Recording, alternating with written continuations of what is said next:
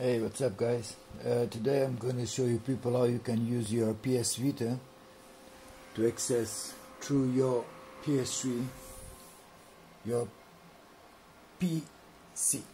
Okay, first you need to install in your PC PS3 Media Server 1.50.1. After you install, you have to install Java runtime environment. I think it's 7.0. After you install this and you open the program, your PS3 must detect your PC. Okay? After this is okay, you got this sign, you go to your PS3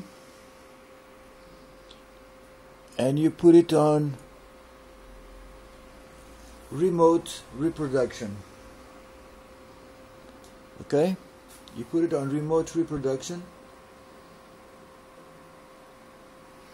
and then you go to your PS Vita, you open your remote reproduction.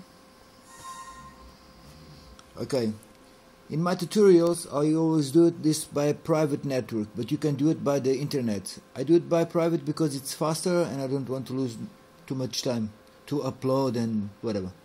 Okay, you try to connect it to PS3 by remote. Now it's connected, and now in your Vita you can see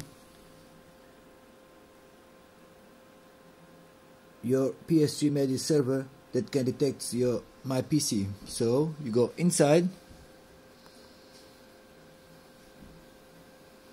you go where you got your video files,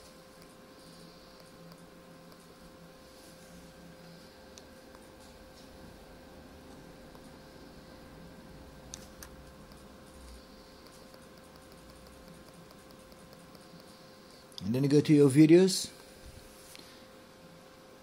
and then you see the videos, all the photos, all the music that you have in your computer.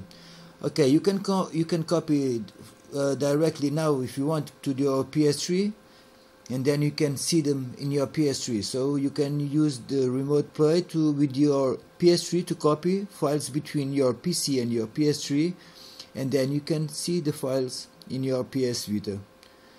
Okay, there are lots of things that you can use here, but you can check it out in my other videos. Okay guys, I hope you like it. See you next time to the next Mambo Jumbo. Okay guys, bye.